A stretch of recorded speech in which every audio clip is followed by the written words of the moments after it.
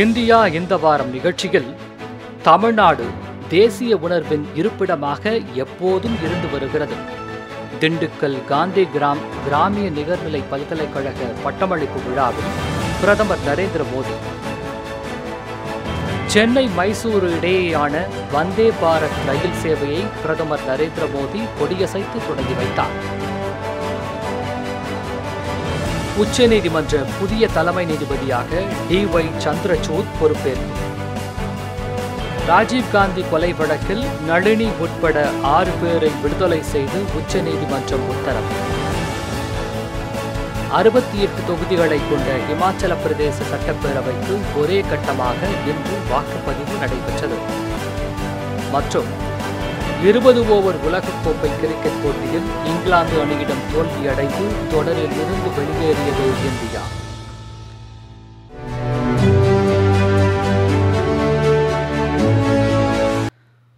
தமிழ்நாடு தேசிய உணர்வின் இருப்பிடமாக எப்போதும் இருந்து வருவதாக பிரதமர் நரேந்திர மோடி தெரிவித்துள்ளார். திண்டுக்கல் காந்தி கிராமிய நிகர்நிலை பல்கலைக்கழக 36வது பட்டமளிப்பு விழாவில் பங்கேற்று பேசிய பிரதமர், கிராமம் நகரம் இடையேயான வித்தியாசம் குறைந்து வருவதாகவும் பெருமிதம் தெரிவித்துள்ளார். காந்தி பல்கலைக்கழகத்தில் பட்டம் பெற்ற அனைவருக்கும் தமது வாழ்த்துக்களை பிரதமர் தெரிவித்துக் கொண்டார். நகரங்களுக்கு இணையாக கிராமங்கள் வளர்ச்சியடைந்து வருவதாக அவர் கூறினார். காதி பொருட்களின் உற்பத்திக்கு மத்திய அரசு முக்கியத்துவம் அளித்து வருவதாகவும் பிரதமர் தெரிவித்தார். உள்நாட்டு உற்பத்தியின் தொடக்கமான சுதேசி இயக்கத்திற்கு தாயகமாக தமிழகம் விளங்கியதாக அவர் கூறினார்.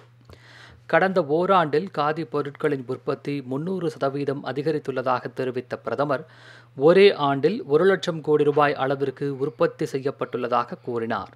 Khadi had been neglected and forgotten for a long time. But through the call of Khadi for Nation, Khadi for Fashion, it had become very popular. In the last 8 years, the sales of the Khadi sector saw an increase of over 300%. Khadi and Village Industries Commission has had a record turnover of over rupees 1 lakh crore last year. Now, even global fashion brands are taking to Khadi because it is an eco-friendly fabric, good for the planet. This is not a revolution of mass production. This is the revolution of production by the masses. Mahatma Gandhi saw Khadi as a tool of self-reliance in villages. In the self-reliance of villages, he saw the seeds of self-reliant India. Inspired by him, we are working towards Atmanirbhar Bharat. Tamil Nadu was a key center of the Swadeshi movement. It will once again play an important role in Atmanirbhar Bharat. Tamil Nadu எப்போதும் தேசிய உணர்வு மிக்கதாக இருக்கிறது என்றும், காசியில் நடைபெறும் தமிழ் சங்கமம் விழாவில் தமிழகத்தில் மொழி, கலாச்சாரம், பண்பாடு ஆகியவை கொண்டாடப்படும் என்றும், பெண்களின் முன்னேற்றத்தில் தமிழகம் சிறந்து விளங்குகிறது என்றும் பிரதமர் தமது உரையில் தெரிவித்தார். பிரதமர் நரேந்திர மோடி 4 மாணவர்களுக்கு தங்கப்பதக்கங்களை வழங்கி மாணவிகளுக்கு பட்டங்களை வழங்கி வாழ்த்தினார். இசையமைப்பாளர் இளையராஜா, மிருதங்க வித்வான் உமையாள்புரம் சிவராமன் ஆகியோருக்கும் பிரதமர் நரேந்திர மோடி கௌரவ டாக்டர் பட்டங்களை வழங்கினார்.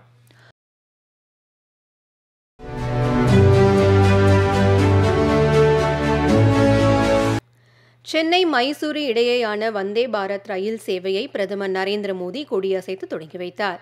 பின்னர் பாரத் கௌரவ் காசிதர்ஷன் ரயில் சேவையையும் பிரதமர் தொடங்கி வைத்தார். சென்னை மைசூரு வந்தே பாரத் எக்ஸ்பிரஸ் ரயில் போக்குவரத்தை மேம்படுத்த உதவும் என்று பிரதமர் நரேந்திர மோடி கூறியுள்ளார். இதுகுறித்து ட்விட்டரில் பதிவிட்டுள்ள அவர், வாழும் முறையை எளிதாக்கி வர்த்தக ரீதியிலும் இந்த ரயில் சேவை உதவும் என்று அவர் கூறியுள்ளார். இதேபோல் பாரத் கௌரவ் காசி யாத்திரா ரயில் யாத்ரீகர்களுக்கு பெரிதும் உதவும் என்று அவர் தெரிவித்துள்ளார். இந்த நிகழ்ச்சிக்கு பிறகு பெங்களூரு கெம்பேகவுடா சர்வதேச விமான நிலையத்தின் 2வது முனையத்தை பிரதமர் நரேந்திர மோடி தொடங்கி வைத்தார். பெங்களூருவில் அமைக்கப்பட்டுள்ள 108 அடி உயர கெம்பேகவுடாவின் வெங்கல சிலையையும் பிரதமர் திறந்து வைத்தார். பிரபல கவிஞர் ஸ்ரீ கனகதாச சிலைக்கும் சட்டமன்ற வளாகத்தில் உள்ள மகரிஷி வால்மீகி சிலைக்கும் மலர் தூவி பிரதமர் மரியாதை செலுத்தினார்.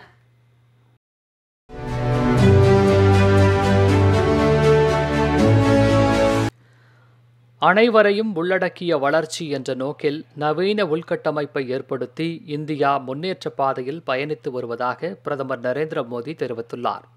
ஆந்திர மாநிலம் விசாகப்பட்டினத்தில் 3750 கோடி ரூபாய் மதிப்பிலான ராய்ப்பூர் விசாகப்பட்டினம் இடையேயான பொருளாதார வழித்தடத்தின் ஒரு பகுதியாக 6 வழி பசுமை பாதை திட்டத்திற்கு பிரதமர் அடிக்கல் நாட்டினார். அப்போது பேசிய அவர், கல்வி, தொழிற்சாலைகள் தொடங்குவது, தொழில்நுட்பம், மருத்துவம் உள்ளிட்ட அனைத்து துறைகளிலும் ஆந்திர மாநிலம் முக்கிய பங்காற்றி வருவதாக குறிப்பிட்டார். விசாகப்பட்டினத்தில் தொடங்கி வைக்கப்பட்டுள்ள சாலை போக்குவரத்து இணைப்பு ஆந்திர மாநில வளர்ச்சிக்கு உந்து சக்தியாக இருக்கும் என்றும் பிரதமர் தெரிவித்துள்ளார்.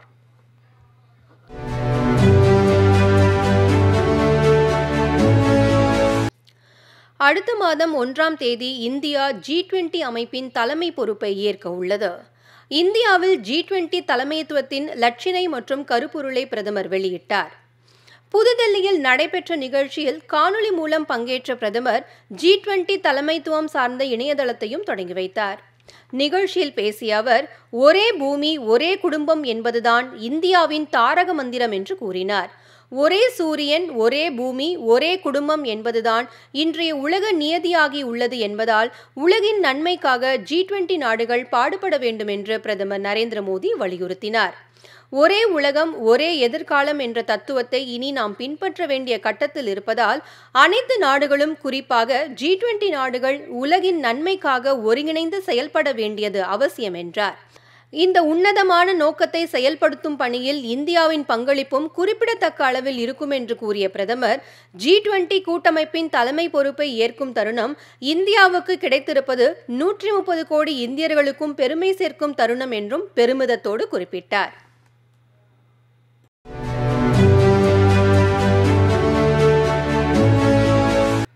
தாய்மொழியில் கல்வி கற்பதால் புதிய சிந்தனைகள் உருவாகும் என்றும் மாணவ மாணவியரின் பகுப்பாய்வு திறன்களும் அதிகரிக்கும் என்று குடியரசுத் தலைவர் திரௌபதி முர்மு கூறியுள்ளார்.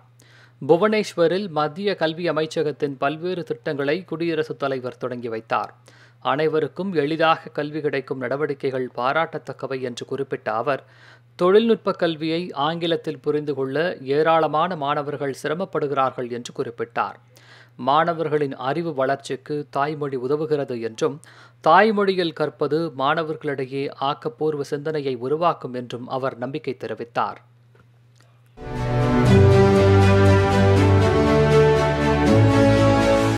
குஜராத் மாநிலம் கடந்த 2 சதாப்தங்களாக வளர்ச்சி பாதையில் புதிய உச்சத்தை எட்டி வருவதாக பிரதமர் நரேந்திர மோடி தெரிவித்துள்ளார். குஜராத் மாநில சட்டப்பேரவை தேர்தல் 2 கட்டங்களாக நடைபெற உள்ள நிலையில் அம்மாநிலத்தில் பிரதமர் நரேந்திர மோடி பிரச்சாரத்தை தொடங்கினார். பின்னர் நடைபெற்ற பிரச்சார பொதுக்கூட்டத்தில் பங்கேற்று பேசிய பிரதமர் நரேந்திர மோடி, அனைத்து துறைகளிலும் குஜராத் மாநிலம் வேகமாக வளர்ச்சியடைந்து வருவதாக தெரிவித்தார். கடந்த 20 வருடங்களாக பழங்குடியின மற்றும் மீனவர்களின் வாழ்க்கையில் மிகப்பெரிய மாற்றங்கள் ஏற்பட்டுள்ளதாகவும் பிரதமர் நரேந்திர மோடி அப்பொழுது குறிப்பிட்டார்.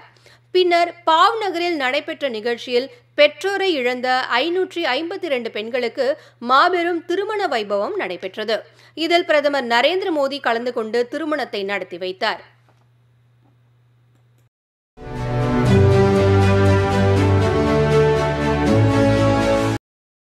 அறுபத்தெட்டு தொகுதிகளை கொண்ட இமாச்சல பிரதேச சட்டப்பேரவைக்கு ஒரே கட்டமாக இன்று வாக்குப்பதிவு நடைபெற்றது. 24 பெண்கள் உட்பட 412 பேர் தேர்தல் களத்தில் உள்ளனர். வாக்குப்பதிவு அமைதியாக நடைபெற தேர்தல் ஆணையம் விரிவான ஏற்பாடுகளை செய்துள்ளது. வாக்குப்பதிவை முன்னிட்டு பலத்த பாதுகாப்பு ஏற்பாடுகள் செய்யப்பட்டன.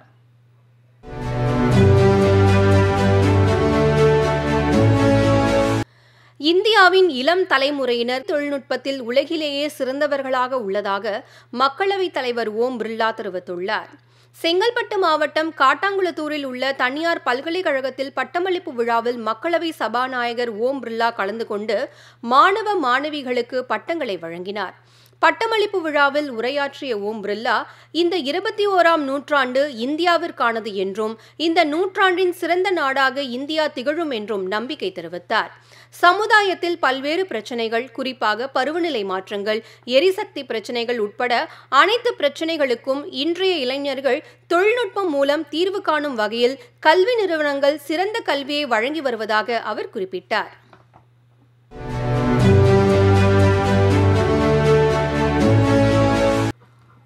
உச்சநீதிமன்ற புதிய தலைமை நீதிபதியாக சந்திரசூட் பொறுப்பேற்றார். குடியரசுத் தலைவர் மாளிகையில் நடைபெற்ற நிகழ்ச்சியில் குடியரசுத் தலைவர் திரௌபதி முர்மு அவருக்கு பதவி பிரமாணமும் ரகசிய காப்பு பிரமாணமும் செய்து வைத்தார். I, Dhananjay Yashwant Chandrachud, having been appointed Chief Justice of the Supreme Court of India, having been appointed as Chief Justice of the Supreme Court of India, that I will uphold the sovereignty and integrity of India, I will uphold the Constitution and the laws, and that I will uphold the Constitution and the laws. நீதிபதி சந்திரசூட் உச்சநீதிமன்றத்தின் 50வது தலைமை நீதிபதி ஆவார். 1959 பிறந்த இவர் கடந்த மே 2016 உச்சநீதிமன்ற நீதிபதியாக நியமிக்கப்பட்டார். அதற்கு முன்பு அவர் அலகாபாத் உயர்நீதிமன்ற தலைமை நீதிபதியாக பொறுப்பேற்றிருந்தார். தில்லி பல்கலைக்கழகத்தில் இளங்கலை சட்டக்கல்வியும் அமெரிக்காவின் ஹார்வர்ட் சட்டக்கல்லூரியில் முதுகலை பட்டமும் அவர் பெற்றுள்ளார். இதுவரை உச்சநீதிமன்ற தலைமை நீதிபதியாக இருந்த நீதிபதி யு லலித் ஓய்வு பெற்றார். நீதிபதி சந்திரசூட் 2024ஆம் ஆண்டு நவம்பர் 10ஆம் தேதி வரை தலைமை நீதிபதி பொறுப்பில் நீடிப்பார்.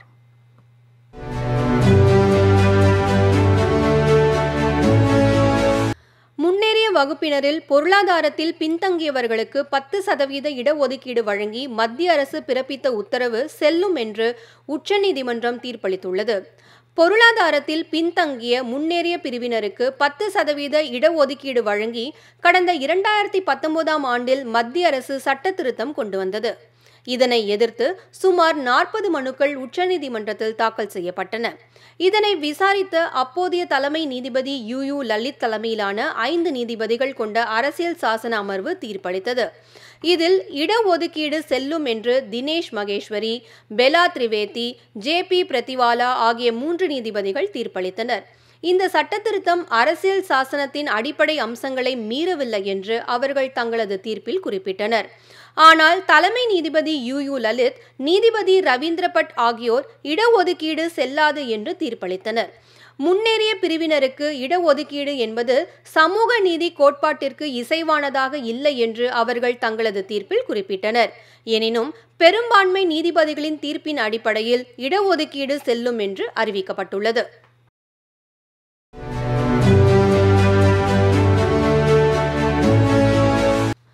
ராஜீவ்காந்தி கொலை வழக்கில் நளினி உட்பட 6 பேரை விடுதலை செய்து உச்சநீதிமன்றம் உத்தரவிட்டுள்ளது. இந்த வழக்கில் பேரறிவாளன் நளினி உட்பட 26 பேருக்கு சென்னை பூவிருந்தமல்லி தடா நீதிமன்றம் தூக்கு தண்டனை விதித்தது. பின்னர் மேல்முறையீடு வழக்கில் சாந்தன், முருகன், நளினி, பேரறிவாளனுக்கு மட்டும் தூக்கு தண்டனை உறுதி செய்யப்பட்டுள்ளது. 2000ஆவது ஆண்டு நளினியின் தூக்கு தண்டனை ஆயுள் தண்டனையாக குறைக்கப்பட்டது. 2014ஆம் ஆண்டு பேரறிவாளன், சாந்தன், முருகன் ஆகியோருக்கான தூக்கு தண்டனையை ரத்து செய்த உச்சநீதிமன்றம் ஆயுள் தண்டனையாக குறைத்தது. இந்த வழக்கில் 30 ஆண்டுகளுக்கு மேலாக சிறைவாசம் அனுபவித்து வந்த சாந்தன், முருகன், நளினி, ரவிச்சந்திரன், ராபர்ட் பயஸ், ஜெயக்குமார் மற்றும் பேரறிவாளன் ஆகியோரை விடுதலை செய்ய தமிழக அமைச்சரவை தீர்மானம் நிறைவேற்றியது. இதன் மீது எந்த நடவடிக்கையும் எடுக்கப்படாததால் பேரறிவாளனை ஏற்கனவே 142வது பிரிவின் கீழ் உச்சநீதிமன்றம் விடுதலை செய்திருந்தது. இந்நிலையில் நளினி, சாந்தன், முருகன், ரவிச்சந்திரன், ராபர்ட் பயஸ் மற்றும் ஜெயக்குமார் ஆகியோர் தாக்கல் செய்த மனுவை விசாரித்து 142வது பிரிவின்படி 6 பேரையும் விடுதலை செய்து உச்சநீதிமன்றம் உத்தரவிட்டுள்ளது. தமிழக அரசின் சார்பில் 6 பேரின் விடுதலைக்காக தொடர்ந்து வலியுறுத்தி வந்த நிலையில் உச்சநீதிமன்றத்தின் இந்த தீர்ப்பை வரவேற்பதாக முதலமைச்சர் மு.க. ஸ்டாலின் தெரிவித்துள்ளார். இது குறித்து அவர் வெளியிட்டுள்ள செய்தியில், தமிழக அமைச்சரவையின் பரிந்துரை, தண்டனை பெற்றவர்களின் கல்வி தகுதி, நன்னடத்தை, 30 ஆண்டுகளுக்கு மேலாக சிறையில் இருந்து வருவது ஆகியவற்றை கருத்தில் கொண்டு 6 பேரையும் விடுதலை செய்திருப்பதை சுட்டிக்காட்டியுள்ளார்.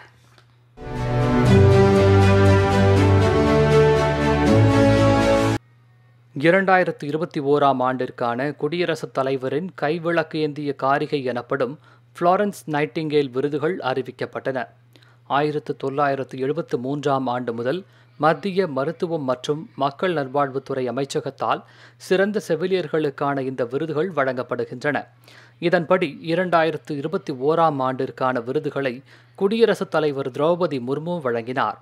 அவற்றுள் தமிழகத்தைச் சேர்ந்த மங்களம்மாள், செல்வி, புதுச்சேரியைச் சேர்ந்த சரஸ்வதி ஆகியோருக்கு விருதுகள் அறிவிக்கப்பட்டன.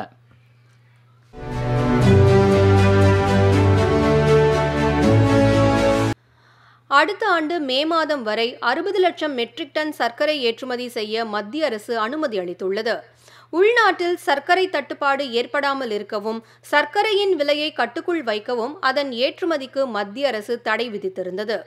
கடந்த ஜூன் 1ஆம் தேதி முதல் அக்டோபர் 31ஆம் தேதி வரை சர்க்கரை ஏற்றுமதிக்கு தடை விதித்திருந்தது. இந்நிலையில் அடுத்த ஆண்டு மே மாதம் வரை 60 லட்சம் மெட்ரிக் டன் சர்க்கரையை ஏற்றுமதி செய்ய மத்திய அரசு அனுமதி வழங்கியுள்ளது. இது தொடர்பாக அனைத்து சர்க்கரை ஆலைகளுக்கும் ஏற்றுமதி ஒதுக்கீட்டை மத்திய அரசு நிர்ணயித்துள்ளது. சர்க்கரை ஏற்றுமதி கொள்கை மூலம் உள்நாட்டு நுகர்வோரின் நலன் கருதி விலை ஸ்திரத்தன்மையை உறுதி செய்வதில் மத்திய அரசு கவனம் செலுத்தி வருகிறது. சர்க்கரை ஏற்றுமதியை கட்டுப்படுத்துவதன் மூலம் உள்நாட்டு விலைகள் கட்டுக்குள் இருக்கும் என்றும், இதனால் உள்நாட்டு சந்தையில் பணவீக்கம் ஏற்படாது என்றும் அரசு தரப்பில் தெரிவிக்கப்பட்டுள்ளது.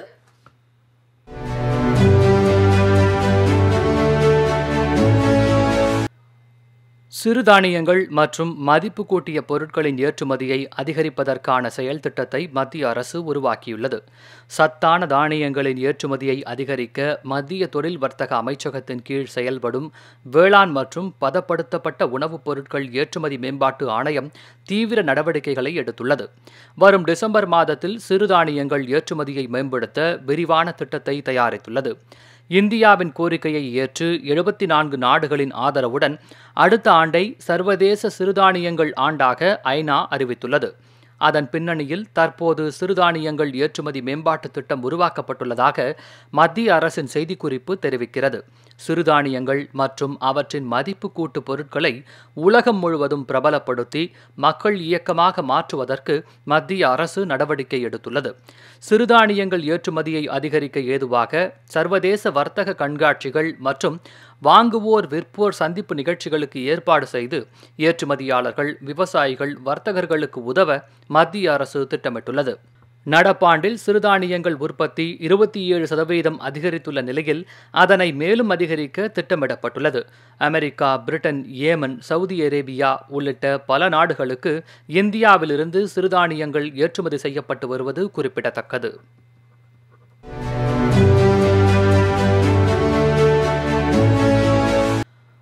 ஆதார் அட்டைக்கான வழிகாட்டு நெறிமுறைகளில் அரசு திருத்தம் செய்துள்ளது. 10 ஆண்டுகளுக்கு ஒரு முறை ஆதார் அட்டையை புதுப்பிக்க வேண்டுமென மத்திய அரசு பொதுமக்களுக்கு அறிவுறுத்தியுள்ளது. இதுகுறித்து மத்திய மின்னணு மற்றும் தகவல் தொழில்நுட்பத்துறை வெளியிட்டுள்ள அறிக்கையில், ஆதார் அட்டை வைத்திருப்பவர்கள் ஆதார் பதிவு செய்த நாளில் இருந்து ஒவ்வொரு 10 ஆண்டுகளுக்கு பிறகு அடையாள சான்று மற்றும் முகவரி சான்று போன்ற உரிய ஆவணங்களை சமர்ப்பித்து ஆதார் அட்டையை புதுப்பிக்க வேண்டும் என தெரிவிக்கப்பட்டுள்ளது. இது மத்திய அரசின் தரவு களஞ்சியத்தில் தகவல்களை துல்லியமாக உறுதிப்படுத்தும்.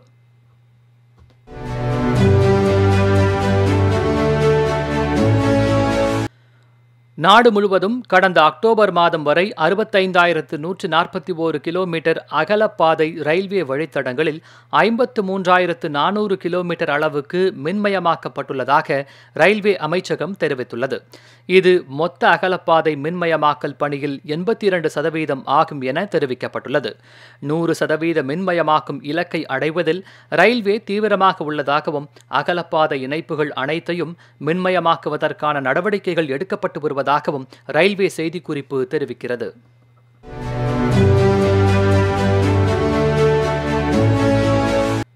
இலங்கை கடற்படையால் கைது செய்யப்பட்ட தமிழக மீனவர்கள் 15 பேரை உடனடியாக விடுதலை செய்ய நடவடிக்கை எடுக்குமாறு வெளியுறவுத்துறை அமைச்சர் ஜெய்சங்கருக்கு முதலமைச்சர் மு.க.ஸ்டாலின் கடிதம் எழுதியுள்ளார். இது தொடர்பாக அவர் எழுதியுள்ள கடிதத்தில், கடந்த 5ஆம் தேதி கைது செய்யப்பட்ட தமிழகத்தைச் சேர்ந்த 15 மீனவர்களையும் பறிமுதல் செய்யப்பட்ட அவர்களது 2 விசைப்படகுகளையும் விடுவிக்க நடவடிக்கை எடுக்க வேண்டும் என கேட்டுக் கொண்டுள்ளார். தமிழக அரசு பலமுறை கோரிக்கை விடுத்த போதிலும் பாக் ஜல சந்திப்பில் இலங்கை கடற்படையினர் தமிழக மீனவர்களை கைது செய்யும் சம்பவங்கள் தடையின்றி தொடர்வதாக முதலமைச்சர் அந்த கடிதத்தில் குறிப்பிட்டுள்ளார். இந்த சம்பவங்கள் பாரம்பரிய மீன்பிடிப்பு பகுதியை நம்பியிருக்கும் ஒட்டுமொத்த மீனவ சமுதாயத்தினரிடையே அச்சத்தையும் கோபத்தையும் ஏற்படுத்துகிறது என்று அவர் கூறியுள்ளார். எனவே கைது செய்யப்பட்டுள்ள மீனவர்களை உடனடியாக விடுதலை செய்ய தூதரக வழிமுறைகள் மூலம் நடவடிக்கை எடுக்க வேண்டும் என்றும், இலங்கை கட்டுப்பாட்டில் உள்ள 100 மீன்பிடி படகுகளை விடுவிக்க வேண்டும் என்றும் முதலமைச்சர் மு.க.ஸ்டாலின் தமது கடிதத்தில் வலியுறுத்தியுள்ளார்.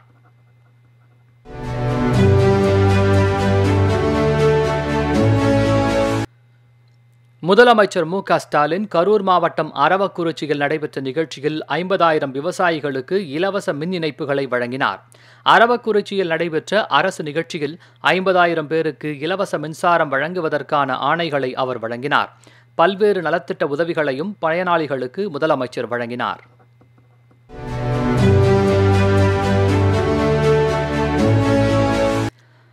இருபது ஓவர் உலகக்கோப்பை கிரிக்கெட் போட்டியில் இங்கிலாந்து அணியிடம் தோல்வியடைந்ததன் மூலம் இந்தியா தொடரில் இருந்து வெளியேறியது. அடிலைடில் நடைபெற்ற இந்த தொடரின் 2வது அரையிறுதிப் போட்டியில் இந்திய அணியை 10 விக்கெட் வித்தியாசத்தில் வீழ்த்தி இங்கிலாந்து இறுதிப் போட்டிக்கு முன்னேறியது. இங்கிலாந்து அணி கேட்டுக்கொண்டதன் பேரில் முதலில் பேட் செய்த இந்திய அணி நிர்ணயிக்கப்பட்ட 20 ஓவரில் 6 விக்கெட் இழப்புக்கு 168 ரன் எடுத்தது. அதிகபட்சமாக ஹர்திக் பாண்டியா 63 ரன்னும் விராட் கோலி 50 ரன்னும் எடுத்தனர்.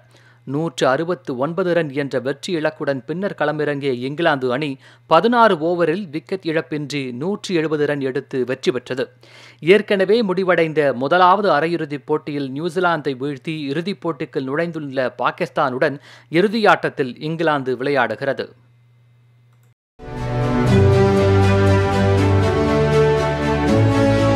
நிகழ்ச்சி குறித்த உங்கள் கருத்துக்களை பதிவு செய்ய வேண்டிய மின்னஞ்சல் பொதிகை news2007@gmail.com.